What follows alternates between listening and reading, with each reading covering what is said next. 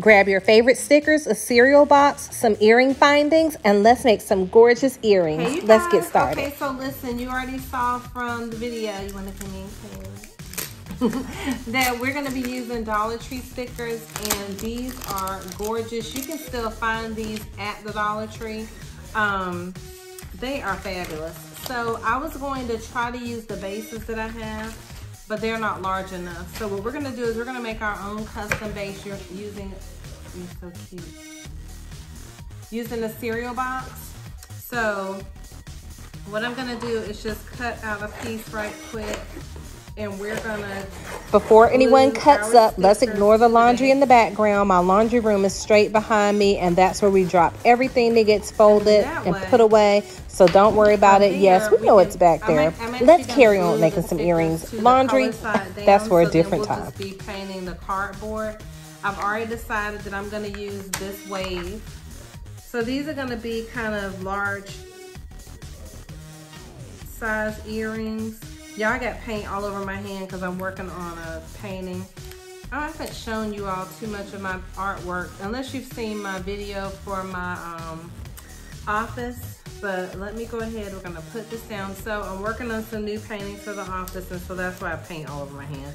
So we're just gonna put a little bit right here on the back. We're gonna attempt to put a little bit right here on the back. Hold on. There we go. So we're putting some of that on the back. You don't need a lot. We just want enough so we can stick it down on the cardboard. So these are going to be nice and lightweight, at least in my opinion they are. You want to make sure you have it straight, so that way you're not having to cut anything like after you put it on there. So look, and now you could leave this spot showing if you didn't want to have to worry about painting the backs of your earrings, but I'm just already planning to paint and put a design on the back of mine. So these are pretty large stickers, so I'm going to put this one at the opposite end.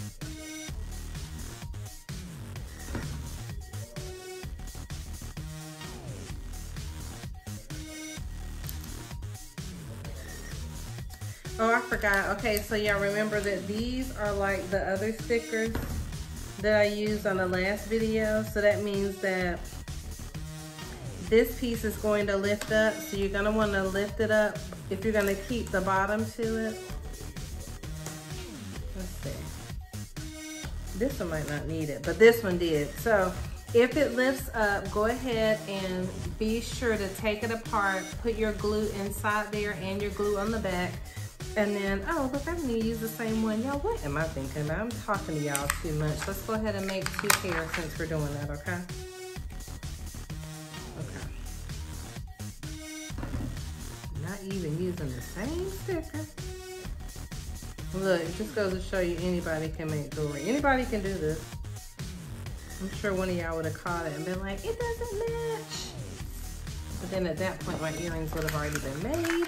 So look, so since we're doing that, we're just gonna go ahead and make 2. So we pop this one open, see what I mean? So you can put your glue on the inside. That way you don't have to worry about it coming apart later. You're gonna put some glue on the back. And because there's a bend in my cardboard over there, I'm gonna use a different side over here. So this is what you should have. That's what it should look like. Your back's just plain cardboard. Now what I'm gonna do is actually let these dry with something sitting on top so they stay flat. But listen, you're also going to need, I'm gonna just put some of this glue over here. You're gonna need any one of the little smaller ones to use as the top for your earring. Now y'all already know that I'm gonna put mine on the slant, so that means that they're gonna hang like this, right? So let me just figure out which one I wanna use. I'm probably gonna match them up. So there's already one that matches that particular base. For the most part, let's pick a different one. I think this one will match a little bit better. So let's use that one.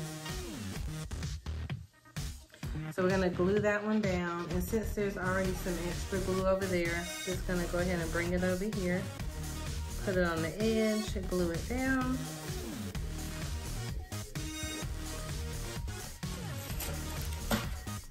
I'm just using that to clear off the excess glue. Set that to the side. Okay, so then we're gonna get our other one from over here to match it up.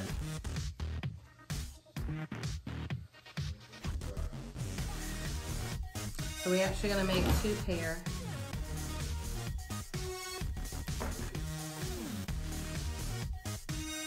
And when you go to cut it off, it won't matter if there's a little bit of excess glue because you're gonna cut it off anyway. So at this point, you should have this, okay? So now I need to match these up with their little bases.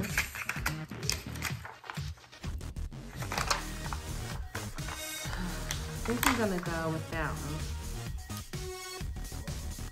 I think that's close enough. So let's glue those down.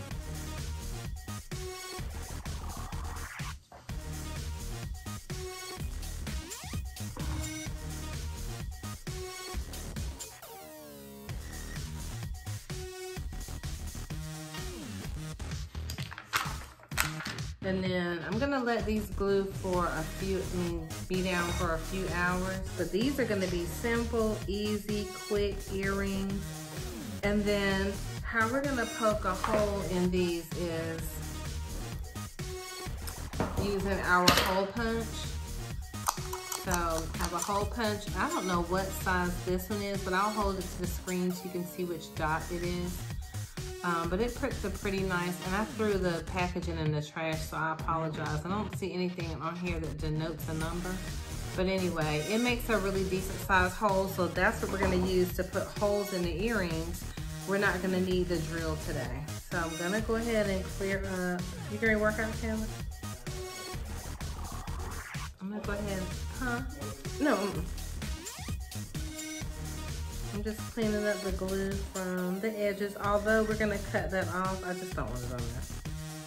It's the perfectionist in me. So, super cutesy. Everything is sealed down. And now what we're gonna do is we're gonna sit some books on top of it so they stay nice and flat, and then we'll be back to finish them. Now, what you could do is add paint in here. You could cover it with gloss, you can cover it with resin, you can do all those things, but I just want a simple earring.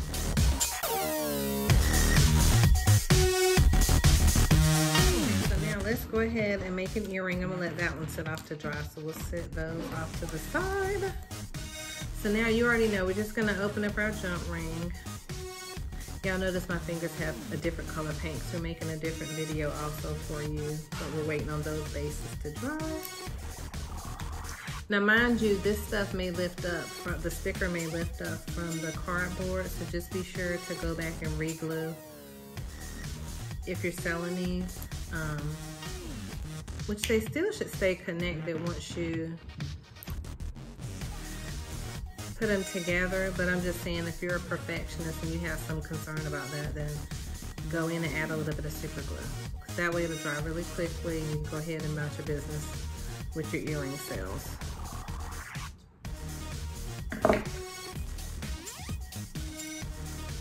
I want to find my old jewelry making tools. I think Miriam has them. But I'm like, can I have my good stuff back? These are newer than the ones I'm used to working with. I'm not new because, you know, they look old, but I'm just saying they're not my originals. So then I always put 2 jump rings so that, wait, is this what I want to do? Oh, yeah, I always put 2 jump rings so you can be sure that you have a really nice swing to your earrings. So however you do it is up to you. But I don't want to be worried about it spinning the wrong way, you know what I mean? Because you don't have it on there properly.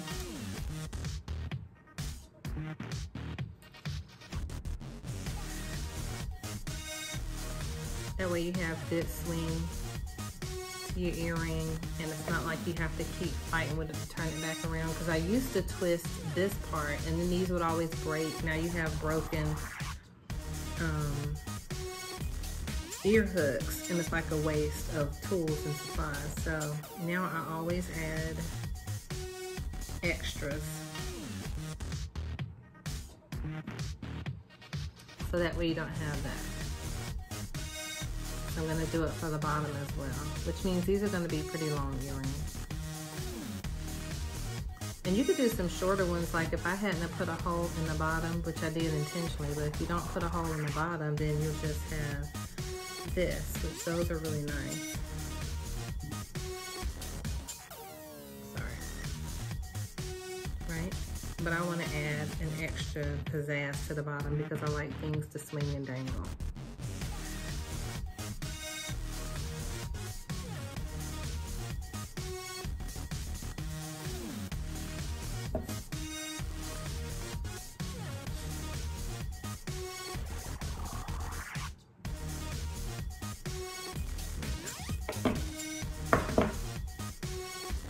Look how pretty. So let's do the other pair. I'm gonna do it off camera so I'm not boring you. Okay, you guys, so I wanted to see if I could fix the extra hole I put over here by accident. So I'm gonna see if I can do like a dot of gray paint, if that'll cover it up.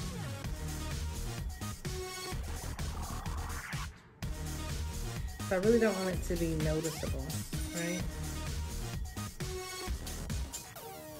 So what I did was I just put a little bit of gray paint right there, and I'm just gonna wipe it off.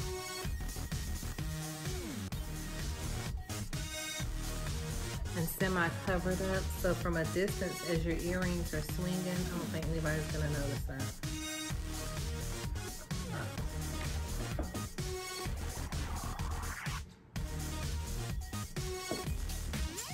Okay, so we're gonna let it dry. I don't think anybody will take notice. Okay, so what are you gonna say? Okay, so now we have painted the backs of everything. They have great coverage too.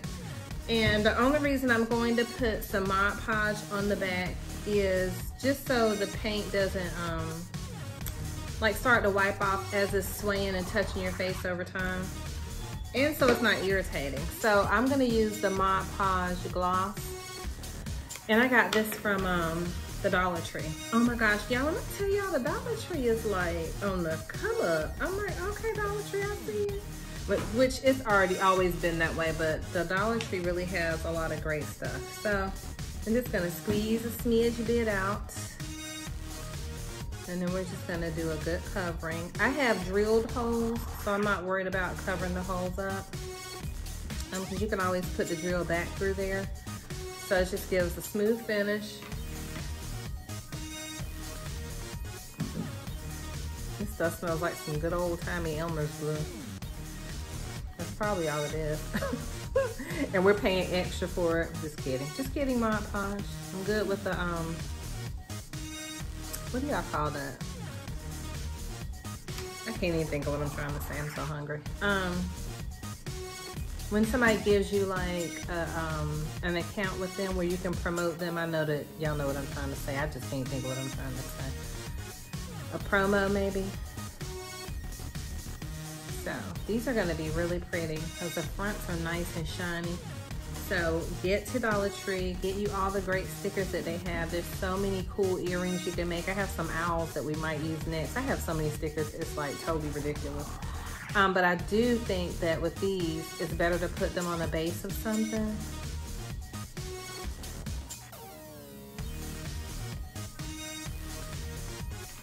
So that they can have some weight to them. You know what I mean? And so like, especially if you're gonna sell them, so that way they'll be more professional in how they're finished off.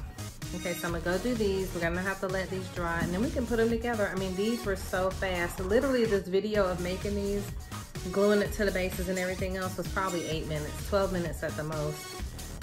So I was like, I don't wanna drag the video out and make it longer than it needs to be. But you can make these really quickly because I could have painted the back of the whole piece of cardboard, then cut everything out super fast. So you could probably make these, I would say, within 1 to 1.5 hours. You guys, okay, so listen, I've cut everything out. As you know, I had glued it to the inside of a cereal box so they could have a backing that they could be secure on. I did have to re-glue some of the edges, so just know that I used the drill to drill holes in the earrings. I made a mistake on one of them. I wasn't paying attention and drilled the hole both at the top instead of the bottom when I was using it as a template. So what I did was I filled that with glue, so when we go to paint the back of it, hopefully the gray will show through that part and you won't notice that there's a hole there. So, plus from a distance, maybe you won't notice either, depending on how they're hanging. So, it is what it is. I did make a little mistake on that one. I'm like, that sucks. So anyway, this is how cutesy they came out. I just have to paint the back. So what we're gonna do is we're gonna use the Posca pens to paint the back. I had pulled out regular paint, but I was like, these will probably dry faster. And then I put holes in the ends of the smaller stickers with the cardboard back so they could be dangles. So they're gonna be really pretty. I think I'm gonna do one pair as a clip-on and one pair as, I don't know if I can do a clip-on now that I've poked holes in them, but we'll see. We'll figure it out.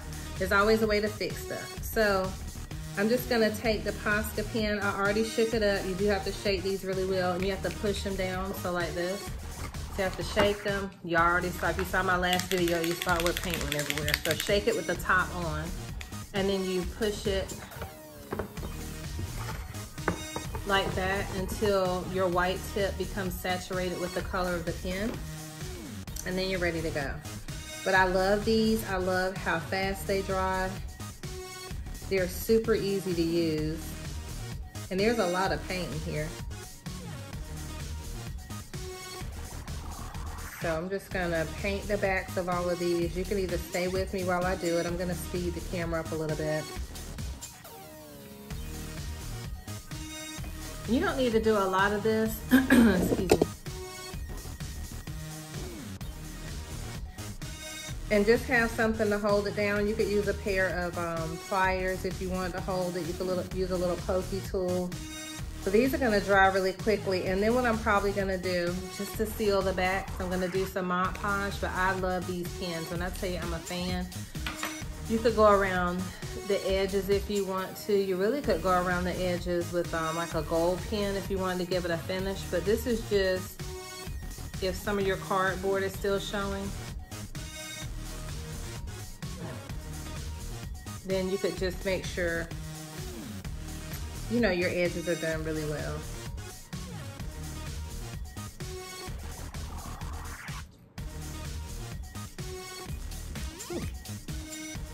We're gonna sit those over there to dry. I'm gonna go do all of these and then we're gonna